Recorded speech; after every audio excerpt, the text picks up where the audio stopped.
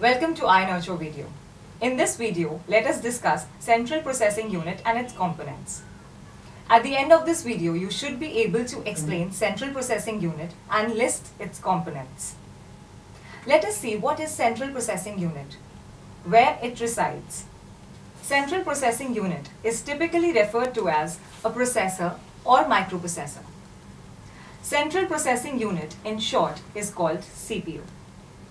CPU is the hardware part of a computer where data and instructions are processed. It resides on the motherboard. CPU is called as the brain of a computer. Here, various calculations take place, such as arithmetic calculations, logical calculations, and input-output operations. I hope you understand what CPU is. Now let us move on to the components of CPU. CPU has three main components, namely control unit, arithmetic and logic unit, and registers.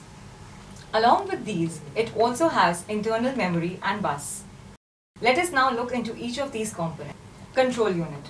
Control unit directs operations performed within processor. It is responsible for fetching instructions to be executed from the main memory, decoding it and then executing it.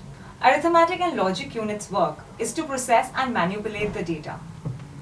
It performs simple arithmetic operations like addition, subtraction, and logical operations like AND, OR, NOT, etc.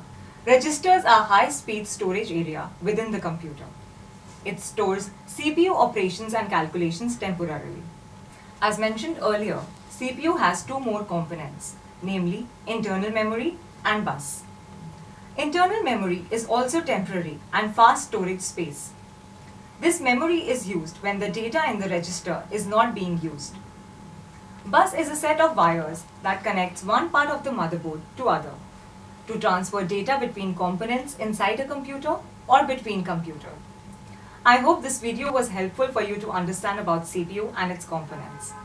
Thank you for watching this video.